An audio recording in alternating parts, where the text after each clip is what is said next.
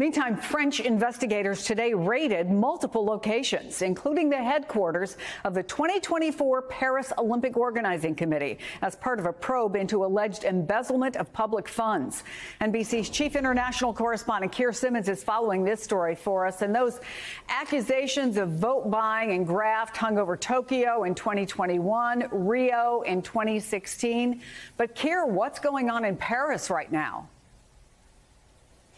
That's right, Chris. And Paris 2024 is the first Olympics to have an anti-corruption policy.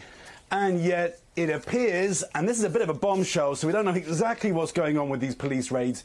It appears there is the smell, if you like, of corruption surrounding the whole thing.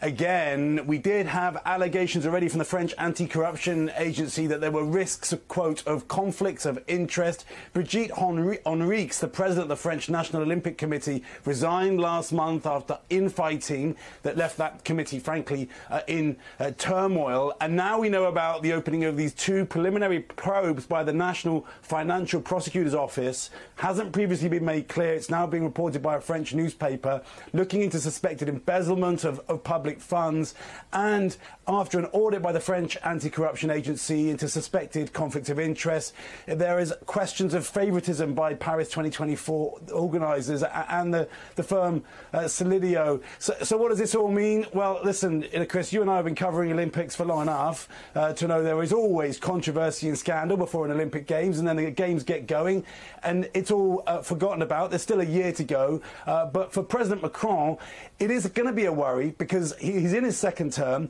He's not loved by the French people, and he's going to be looking to these Paris Games really to lift his presidency as it comes towards its final years. So he will certainly be hoping, though you imagine not intervening, this is led by the French police, he will be hoping that this goes away in the next 12 months.